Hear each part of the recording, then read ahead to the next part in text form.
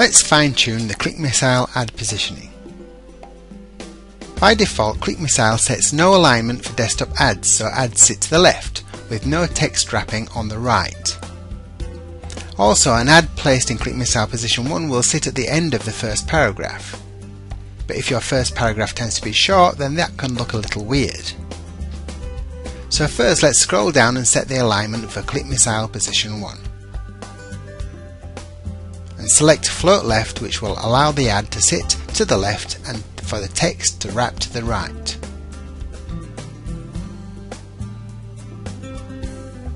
And then make sure you click on Save to save your changes. Let's take a look at our site to see how the ad now looks.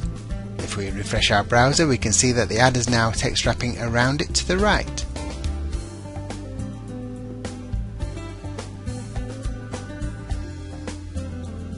But what if we also wanted to move the ad a little further down the page? To do this, we can set the minimum character size for a paragraph.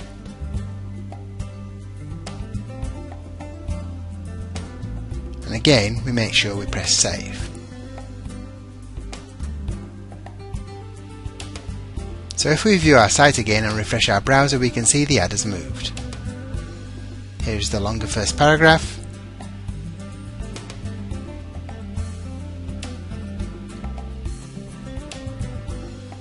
And we can also see that the ad is now further down the post.